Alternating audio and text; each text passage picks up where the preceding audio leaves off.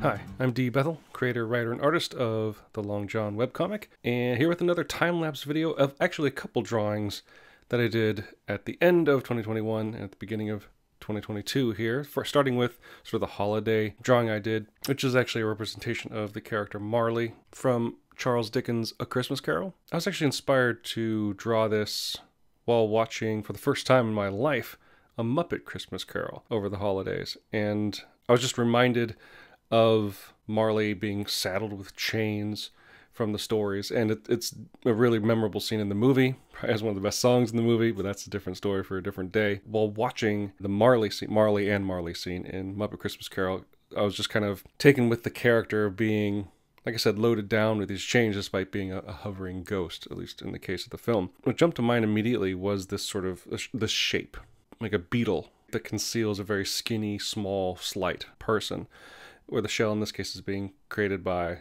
the chains, which were exciting to draw in their own way.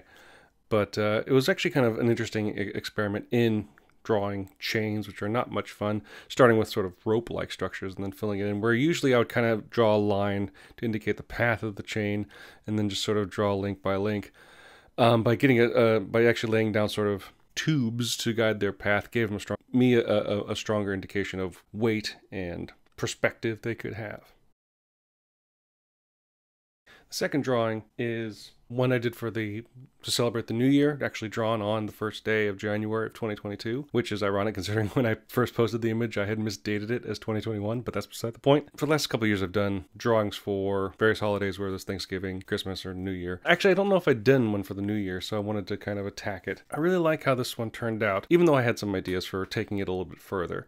Something felt a little bit off about the figure, so you can see me flipping it back and forth to see it in mirror image, which can help catch any obvious inconsistencies with form and composition, and it really helped me out here. And it's a technique that artists should really lean in on just to make sure everything looks right, because if you flip it and it looks okay to you, that's a good sign. If you flip it and all of a sudden it looks like a Picasso painting, that means something is off in the basic construction of the image. The big thing that stood out was drawing the figure and kind of leaving it sketchy. I was planning to re-ink it with more solid lines, but I like how it turned out. And honestly, in retrospect, I probably should have drawn the trees that are on the same middle ground with Long John. I should have done them using the same sort of brush, as it's called in Procreate, so that there's more of a unity. But overall, I like how it turned out. It's always nice to see a bit of hope in a world like Long John, because normally it's pretty dire and depressing.